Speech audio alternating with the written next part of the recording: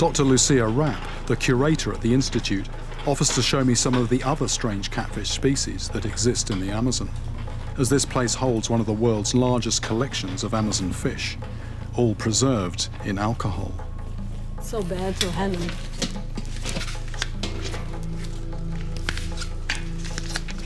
So these are it's a kind of armored catfish. Yeah. These are not that spiny because it's not a male. Usually the males get really large spines. But that is just... It's like out of a horror movie or something from outer space. I mean, you wouldn't believe this could be a fish, but I mean, you know, there is just such diversity. This is another kind. It's not that spiny on the body, but it can also have the big spines on the fin, right? Yeah. Small mouth. Yes. So this kind of fish, in fact, it grazes on wood.